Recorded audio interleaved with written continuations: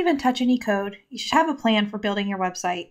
And this is true for both the front end and the back end. Typically, when starting on a project, we will have some designs to review. And as a front end developer, it's your job to review these designs and determine what fonts and colors are used, what styles can be global, and what kind of components we should build. In our example, we have this design of a fun pretend version of Netflix. So sometimes you'll receive an annotated mockup. Sometimes a designer may use software that allows us to inspect the designs ourselves. And sometimes you may just have to ask for more information. So I'm going to start reviewing this design and look for whatever global styles I can find. So first, I'm going to look at what fonts are being used. So I know what fonts I need to install and add to my theme. And I found a few different sizes of Lato and Helvetica, so I'm going to note that. Next, I'm going to grab the colors I can find and make notes on that too. Here I've indicated what hex code they are, and I went ahead and gave them some variable names that I'm going to use with Sass later. So now is the fun part, and it's time to start planning components. Right away, I see this featured video section.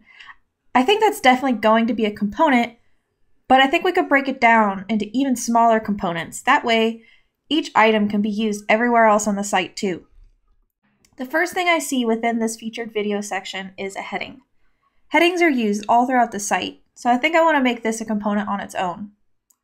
Some other components I see are these rating stars and the MPAA ratings. And even though they are together in this example, I'm going to make each one a separate component so that they can also be used anywhere individually on the site as well. I also see a button here, so I want to make that a component. That way we can use buttons anywhere, not just in the featured video section. So now we have our smaller components to make our bigger featured video component. I'm going to look for some more components.